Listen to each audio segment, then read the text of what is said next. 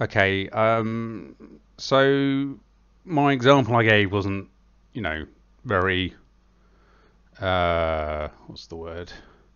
Intense. This is full on, you know, I basically, some FPV footage that I need to credit the author, and I shall do so. But yeah, you can see how let me just fade the camera so you can see it a bit better. Um, So I meta-shaped, did a whole photo scan, basically the whole flight. I wonder if I have, no, I don't have it open anymore. Um, yeah, did a photogrammetry model of the entire flight, and if we just dissolve it down a bit, you'll see that for the vast majority of it, it works. I mean, there's a few things it doesn't work, where the camera wasn't solved properly, like up here. I think, seem to remember it goes a bit, it's a bit lumpy in places. But you can re-topo it, or I'd probably just re-topo it rather than go in with the sculpt and smooth out the lumps and bumps. You'll probably, here we go. Here's where it goes. The camera breaks. But for the vast majority of it, it works, which is obviously this is great for visual effects. Because you have a whole environment here, and I've started doing like a re-topo here.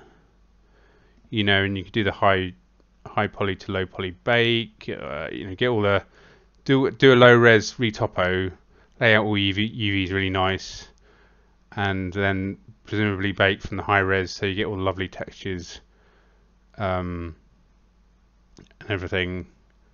But I just wanted to kind of show that it does work. And let's go and just generate the motion path. Was it 1700 or something? Okay, so this is the actual flight path of the drone, and that's looking pretty good. I mean, there's a few times it stuffs up, like up here, so there's like a dive or something. But yeah, I mean, it is quite robust. I mean, it's not going to work every time for everything, but I think, because it's an automated process, you can just leave it going and then review it, to check that it works. And then you see the little camera whizzing along. There's a few cuts and things in it, so it sort of jumps around. But yeah, I mean, I've been trying to do this technique for ages, a way of, getting real world environments into game engines from, FPV drone stuff.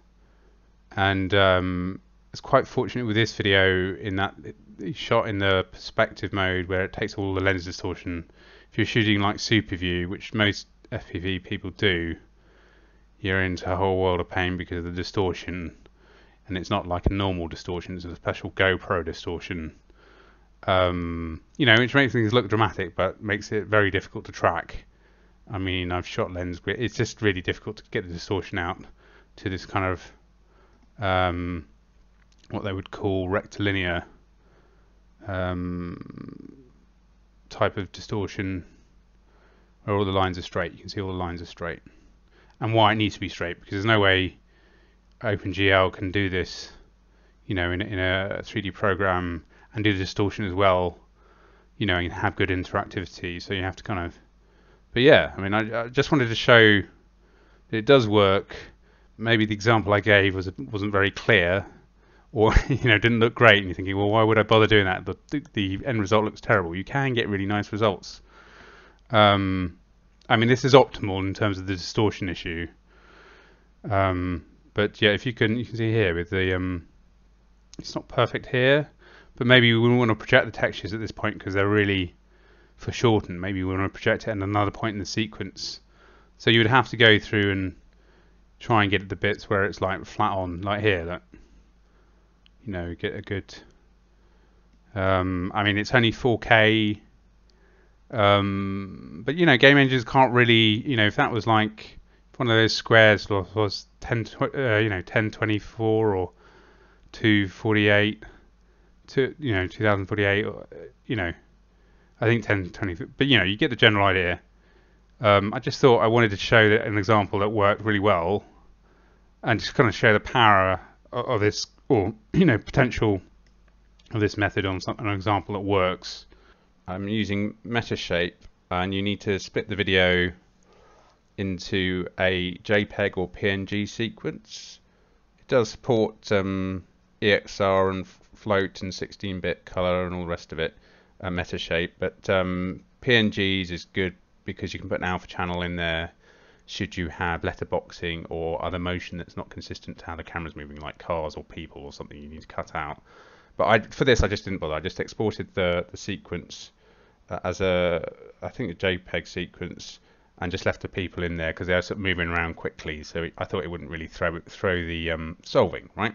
So basically you go workflow, add folder, find the folder of the pictures, and then you go align photos.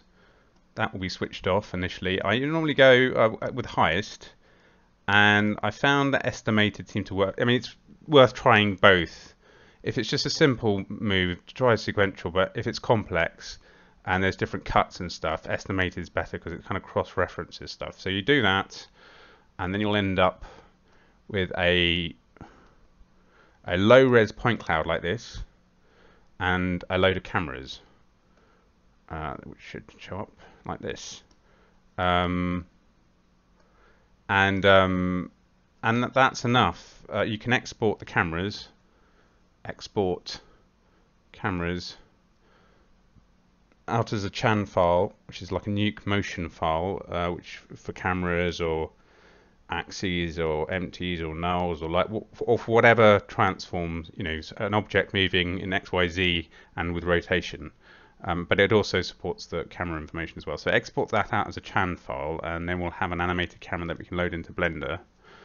Or the thing is, you can export all the cameras out as individual cameras, but there's like 1700 frames, so it's like 1700 cameras, so that's a lot of cameras with each with their own texture. It's easy just to have one animated camera, which is the whole reason why I'm explaining this process, with an animated texture on it in the 3D program.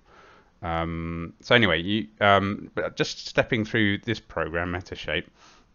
So once you've aligned the photos, you end up with you then need to build a dense point cloud. And I usually go for either medium or high. Ultra high is a bit insane and takes forever. I mean, like several hours, possibly days. It depends a bit on how high the resolution of the pictures are, what color depth they are, and how many frames there are. But for this, because there are so many frames, I went with medium, and that will then generate a point cloud like so. Okay, which you can see. And then what I do is then go build mesh, and I would go again, just leave it with medium.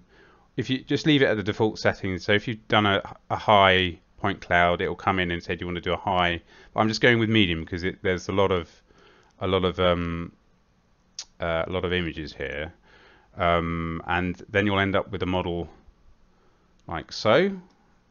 Then what I'll do is I tend to trim off the excess, and I'll export the model out as an OBJ file, export OBJ, and then in another program, maybe like Blender or ZBrush or something, export model.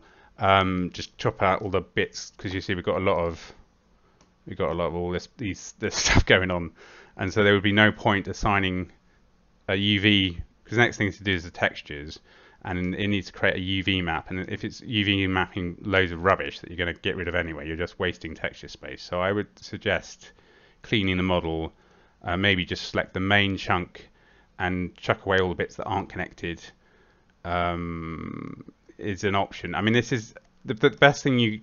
Ideally you'd retopologize this model, export the model out as is, retopologize the model in another program, do the UV layout in another program, and then take that back into the Metashape and do the projection here, and then you're getting like your maximum texture resolution for the model that you've got. So anyway, once you've done that, once you've exported the model, cleaned it out, or done a retopo, re-imported the model, you then you can then do a texture bake.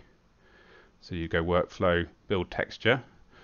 I went with 4 8K tiles. If it's going in the game engine, you really probably it would be better off doing maybe smaller textures like 2K, 2048, and have maybe like 10 tiles or 20 tiles or something, as opposed to a few really large ones, or maybe even 4K. It depends a little bit what platform you're doing. If you're going for like something like the Oculus Quest or something, which is like mobile hardware, it was recommended that it seemed to recommend that one or a few high res maps work better than many small resolution maps. But if it's on a desktop PC or Mac or whatever, you've got a bit more grunt then.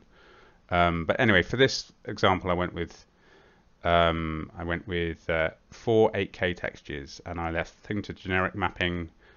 And you just want to do the diffuse, and use the images for the actual text projection. You can actually use the dense point cloud, because that you saw that it was colored there. You see. So anyway, export the thing out. Let's hide the cameras. I mean, do the generate text, and you see it does a pretty good job. I mean, yeah, if you get super close, it's going to get a bit chunky, but it's not bad. And if the model was a bit nicer, I would be pretty happy with this. But the model is a bit lumpy in places and stuff. But yeah, I mean, it's kind of cool, isn't it? It works that way. So anyway, that is how you do the photogrammetry part. And this is, as you can see, with a 30 or 26-day trial of Agisoft. So I can highly recommend go out and try it on your drone footage. And it works best on sort of wide angle, 24mm equivalent stuff. Which has got the GoPro has the rectilinear mode, which works better. I found you've got to remove the distortion. It certainly won't work with SuperView footage because the distortion is just too insane. I've tried to remove the SuperView distortion before, but it's really difficult. I guess I need to properly shoot a grid, and I don't know if that's actually possible to get it to work. I've struggled with SuperView, so if you want to try this, I would recommend using the rectilinear mode. Unfortunately, that does affect how the footage looks, but it just works better for photogrammetry rectilinear images than fisheye stuff, because it's just, especially as I say, the SuperView stuff is a bit insane. So that is the photogrammetry segment over.